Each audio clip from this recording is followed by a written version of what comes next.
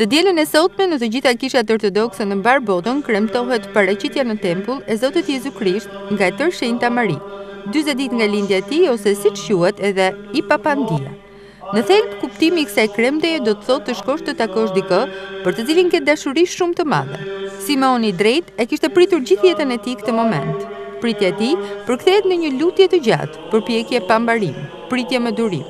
Në këtë moment të takimit me shpëtimtarin, Simeoni i drejtë simbolizon gjithë njerëzimin, popullin e zgjedhur të Perëndisë, por edhe kombet pagane që do të pranonin më vonë dritën shpëtimtare të Krishtit Perëndisë.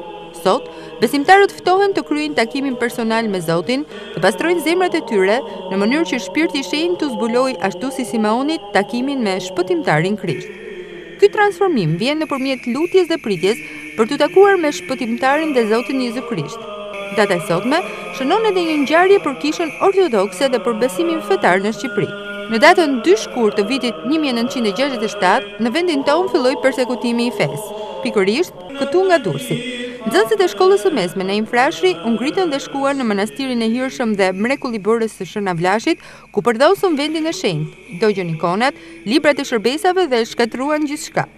E me gjithë persekutimet e tmerrshme dhe veprimet njerëzore të kryera brenda popullit në heshtje në qetësi, kishte njerëz besimtar që mbajtën gjallë flakën e besimit. Asnjë njeri dhe asnjë sistem sado të përpiqet të luftojë besimin tek Perëndia, nuk mund të çrrënjos nga shpirti njerëzor nevojën dhe domosdoshmërinë e marrëdhënies me Perëndin dhe krijuesin e tij. Mesazhi i meshës së ditës së sotme për besimtarët e krishterët ortodoks është transformimi i jetës nëpërmjet ndërhyrjes së Perëndisë.